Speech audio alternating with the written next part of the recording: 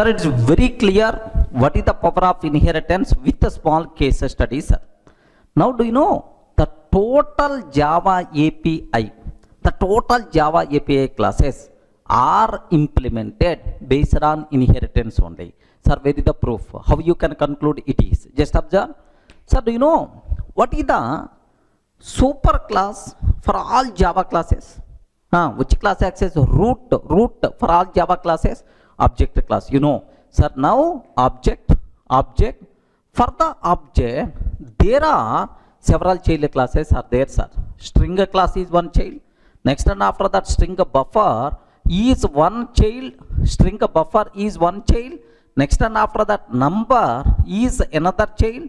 Math is another child. Next, exception. Sir, do you know? Here there is a throwable is one child. Throwable is one child. ... For the throwable, there are again two child classes are there, sir. What is the first one? Exception. Second one, error. For the exception, anyway, there are several child classes are there.